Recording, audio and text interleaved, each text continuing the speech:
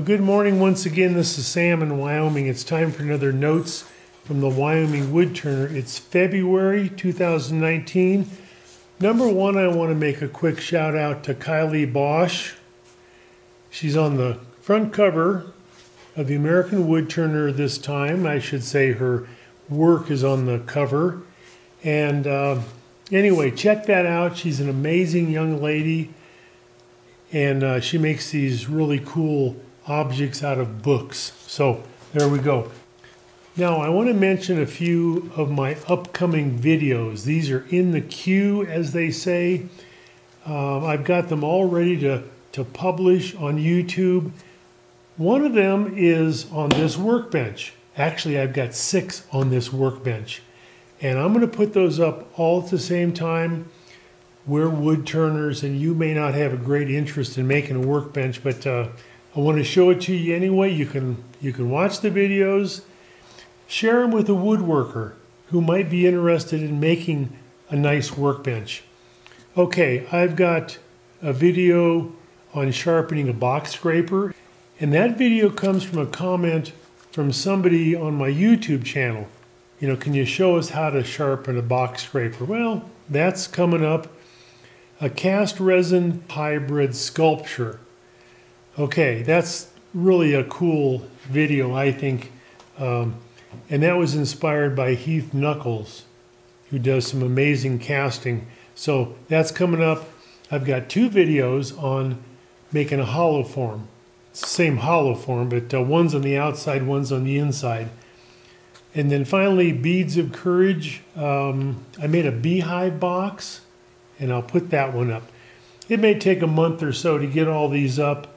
Now, I got a very nice note from Peggy, and she's a woodturner in Scarborough, Maine. And I'm going to put this sticker up so you can see it a little bit more clearly.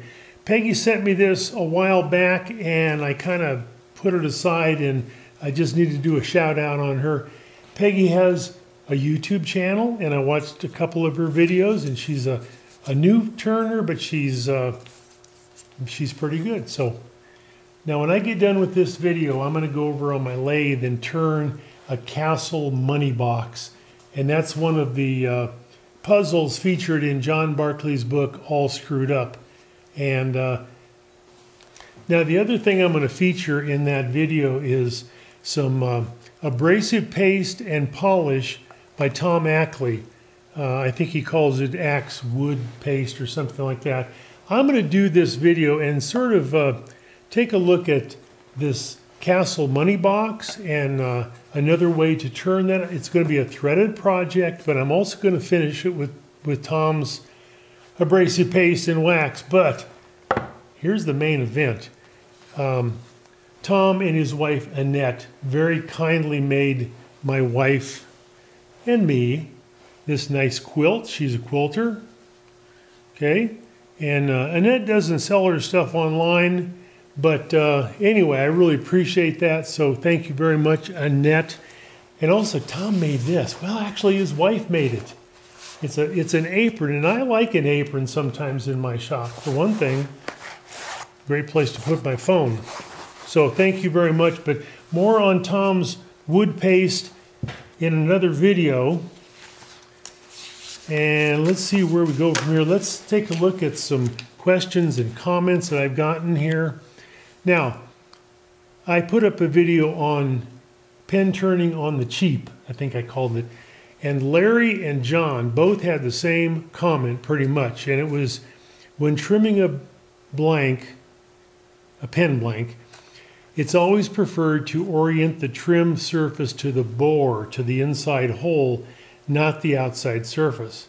And I'm guilty of that. You know, if you drill a hole on a pen blank from the outside, you put it in a vise or something, that doesn't really orient the pen blank correctly. So that's a very good point. And then John Shaw writes, I have found that drilling on the lathe is far better than using the drill press. And I think he's right on that. So that's all about self-centering from the hole that you drill. and turning that pen.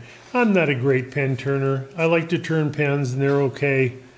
Here's a comment from Mike Peace. Now, Mike may watch this, and I was doing the video on the pen turning on the cheap, and I was drilling something out, I can't remember, using a Jacob's chuck. Now as I unwound my tailstock and the Jacob's chuck started to come out of that, and it was still drilling the piece of wood. Now, Mike Peace commented that can be very dangerous, and he's absolutely correct. And sometimes I get a comment that kind of brings me back to reality, and it's like, that's okay.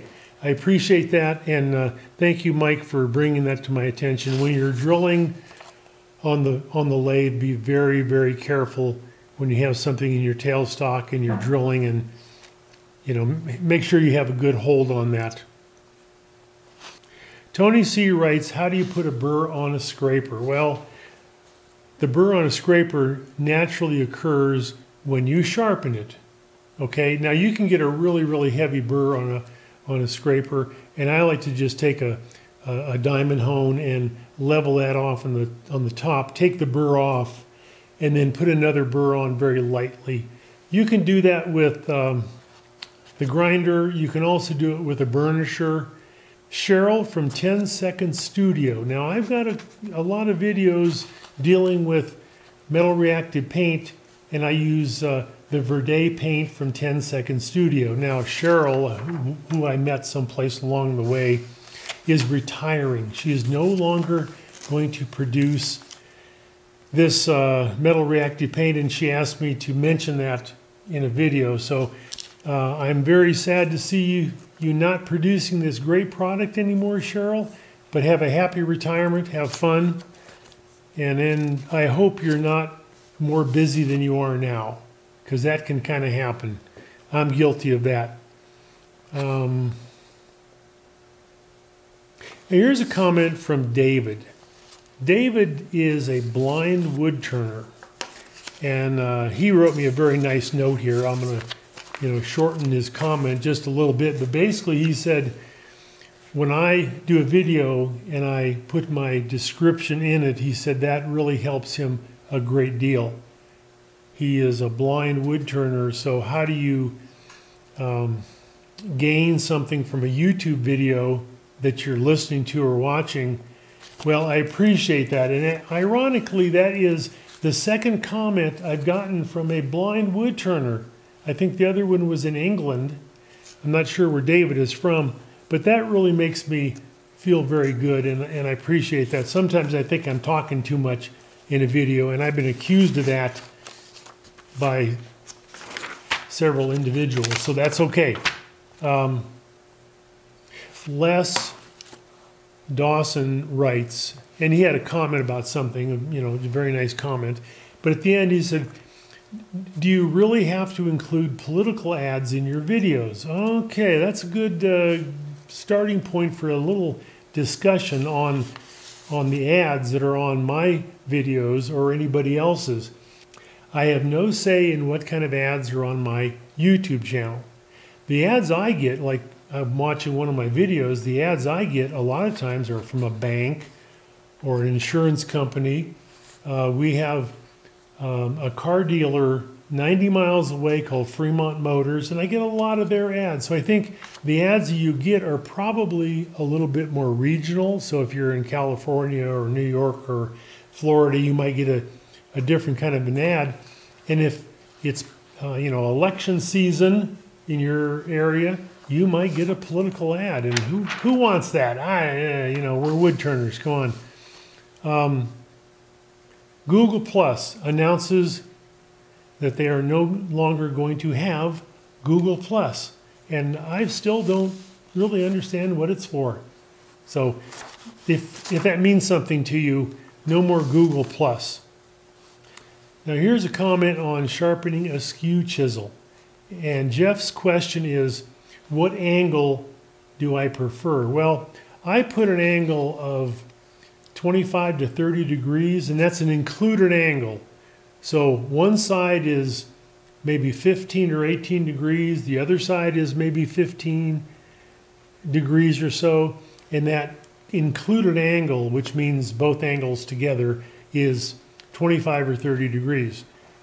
If you're cutting a hardwood, you may want a more shallow angle, like a 35 or 40 degree. If you're cutting softer woods, then 25 or 30 degrees is probably better there. That's a good question. Okay, now one last thing I need to address is one of my last videos was on the Record Power Picks for Prizes contest. And I've got to address and respond to some of the questions that I got in the comments. You know, it's like, I don't own a Record Power chuck. How do I enter this contest? I can't enter it. Well, I'll tell you what, I've reached out to my contact at Record Power, the person I've been dealing with throughout this, and I haven't heard back from him. So when I do, I'll get back to you and let you know exactly what the deal is there. It's very true. You can't enter the contest unless you have a Record Power chuck in your photo. Now, the other thing I'll mention right here very quickly is I implied, and I gave you some wrong information in that one of the pictures you had to have some of the packaging for the Record Power chuck. Well, who, like somebody said, who keeps the packaging? I don't. Anyway, that's a recommendation, but not a requirement.